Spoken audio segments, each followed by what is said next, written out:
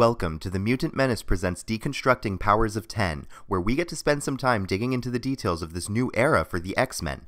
I'm Kody, and today we'll be looking at Powers of 10 Issue 1 by Jonathan Hickman, R.B. Silva, Adriano Di Benedetto, Marte Gracia, and Clayton Cowles.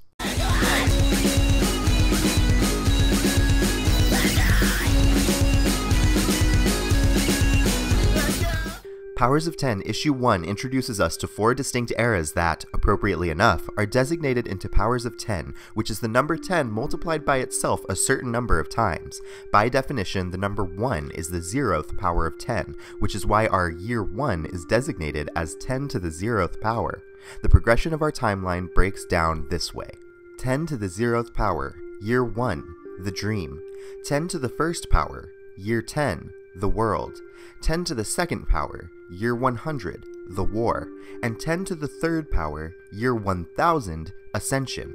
For the purposes of this video, we'll be covering these eras in chronological order, and we'll be referencing the dossiers for insight into what it all means. 10 to the 0th power, Year 1, the Dream.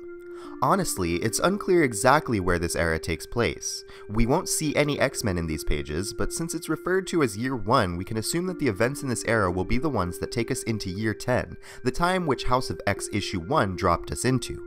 A celebratory mood opens this era in what looks like a carnival or a fair. Charles Xavier moves through the crowd before quietly having a seat on a bench overlooking the festivities.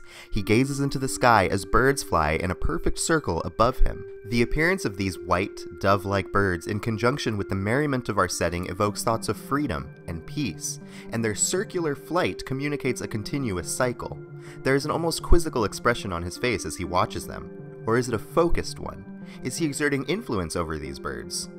Over any of the rest of the festivities? His gaze is broken by the arrival of who we assume to be Moira McTaggart, who confesses that the celebration feels like a distraction from what's really going on. Now we're being encouraged to question the validity of this fair, and immediately begin to feel like there's something we're unaware of.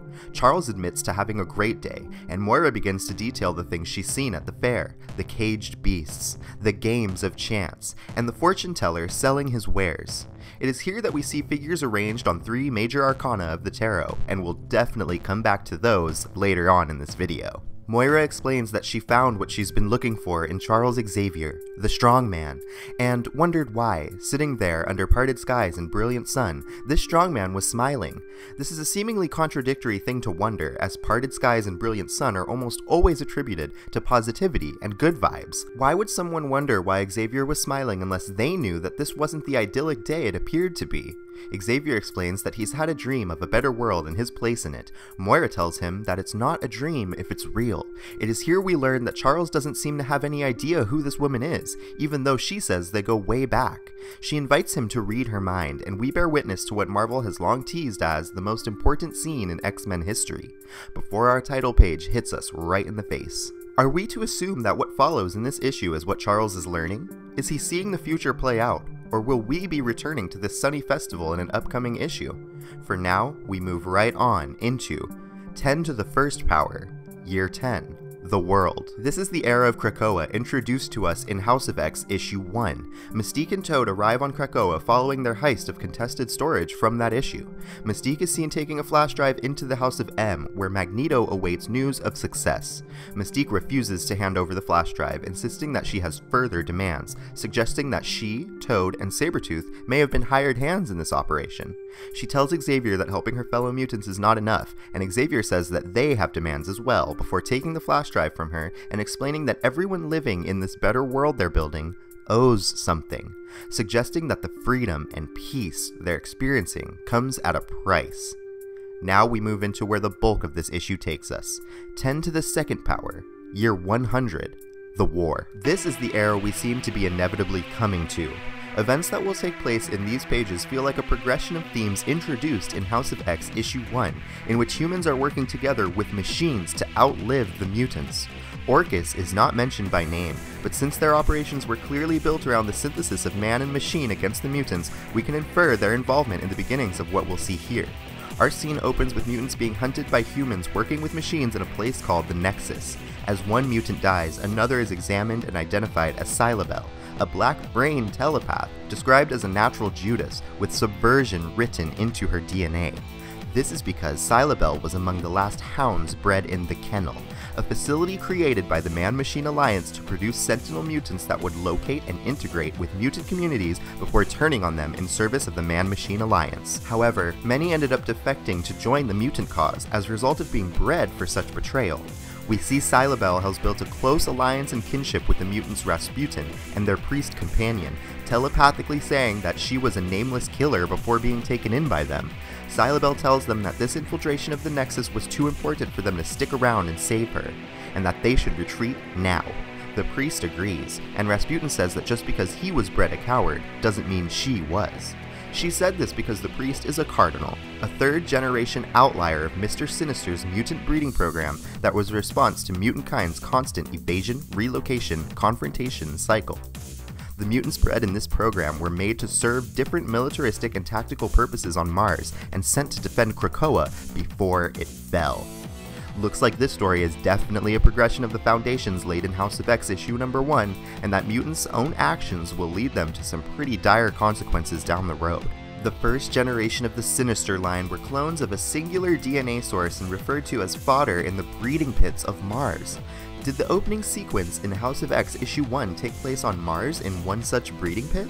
Could those have been copies of Jean and Scott, after all?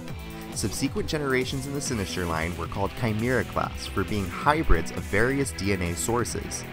The second generation was made up of mostly predictable combined power sets of 2 source mutants. The third generation were hybrids of 5 X genes and proved very effective against the man-machine supremacy, but produced significantly more outliers, which was the designation given to products of a predictable failure rate that increased with every generation.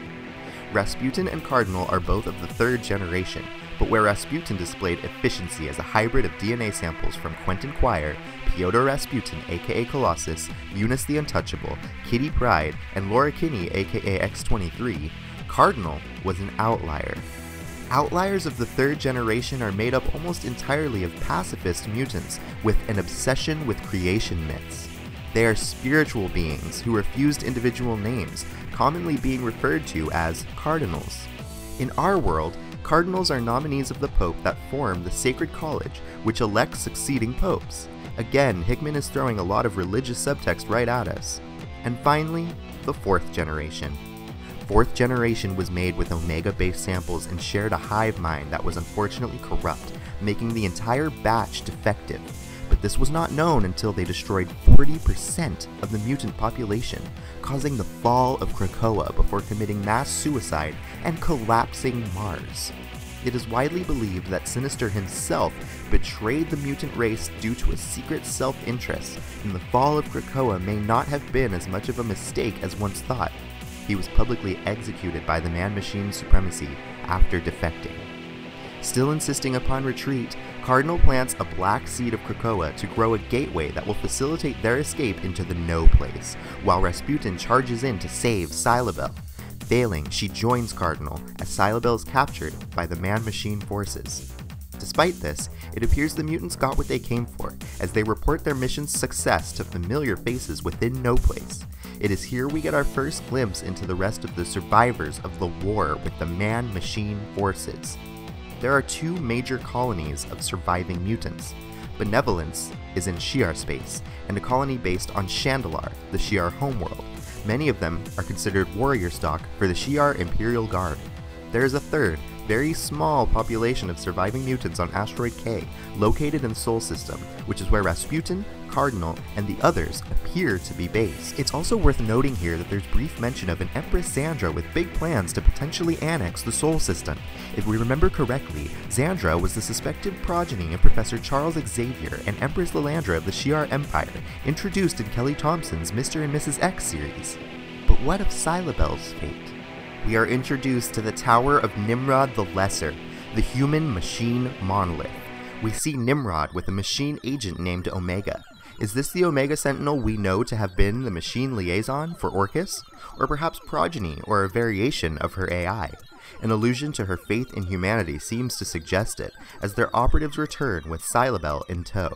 It's important to note here that the humans are clearly subservient to Nimrod and the machine forces, as they are seen bowing before them. Nimrod expresses a cold sort of humanity as he acknowledges the cruelty in producing hounds like Silva, but nonetheless delights in the idea of giving her a bath to extract the necessary information from her. They need to find out how and why the mutants infiltrated their territory and accessed their mainframe, and to do it, Silva will be submerged into a tank of femtofluid, where she will be suspended and distilled down to nothing but data.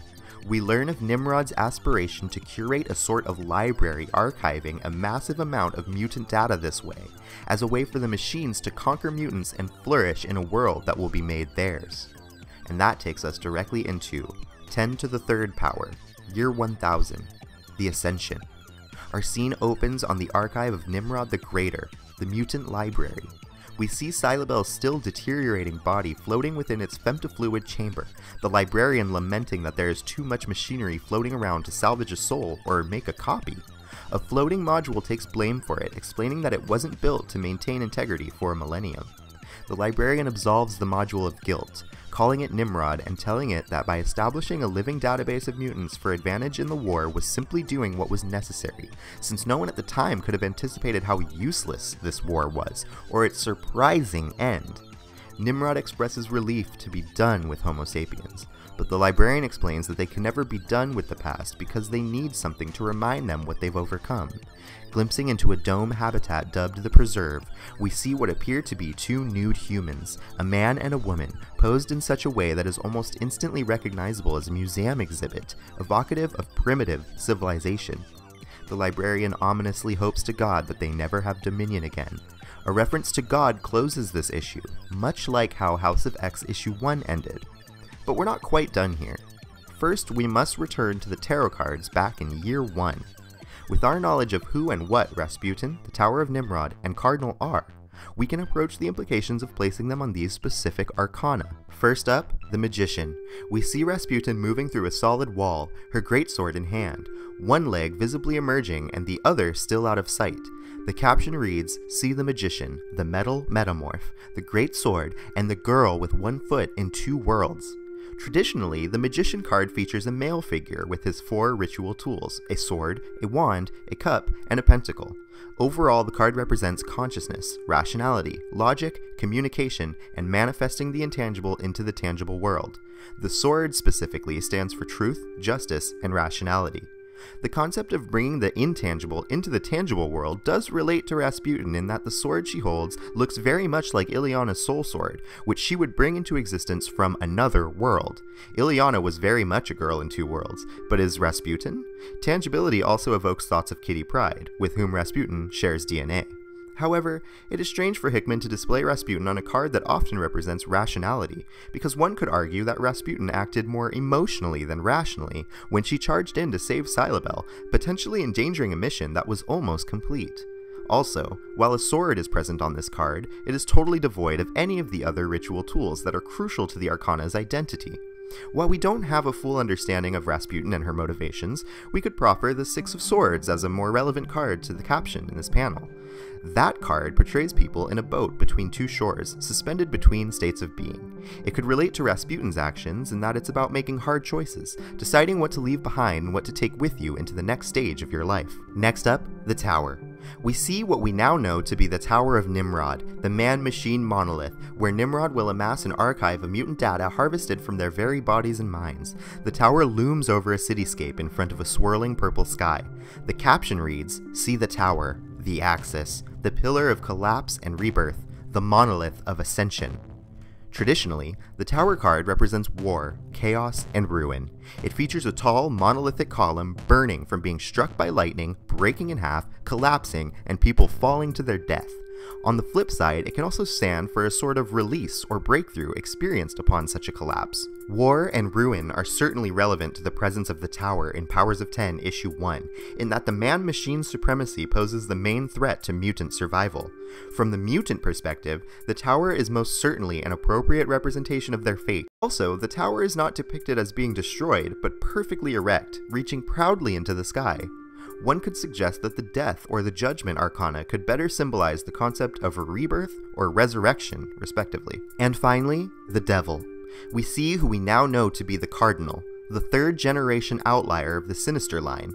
The Cardinal is a pacifist, with a personality adjacent to religious sensibilities, obviously standing in stark contrast with the connotations that the Devil brings. The caption reads, "See the Devil, the Red God, and the lost Cardinal of the last religion." Traditionally, the Devil card represents temptation and corruption. It features Baphomet with one hand pointing upward and a torch pointed down, with a man and woman chained to his throne. Aside from sharing Nightcrawler's demonic appearance, there are almost no connections to be made with this specific card.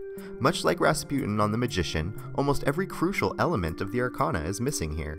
One could argue that a more accurate representation of Cardinal would be the Hierophant card, which represents an interpreter of God, quite literally a priest, as Cardinal is referred to in this issue. All of this made me feel like Hickman may be purposefully subverting the accepted meaning of the cards. I haven't read very much material by this writer, so I'm unaware of whether or not he tends to include this kind of divination symbolism in his work, but it strikes me as odd that the cards in these panels would be so blatantly contradictory of their tarot counterparts in so many places. It leads me to think that maybe there is a reason for this, or that we're about to see some huge changes made to these characters in the future of the series. After all, this tale is young, and we have so much more to learn in the coming installments. All we can do is keep diving in, and you can bet I'll be here to talk about it. I'd like to give a special thank you to my partner Jacob for helping me on the tarot segment of this video. If you're interested in checking out his studies of the cards, there will be a link to his website in the description below. But what did you think of Powers of 10 Issue 1? Leave a comment with your thoughts, and please remember to give this video a thumbs up if you dig it and subscribe for more content. Say it with me. We are the Mutant Menace. Hey.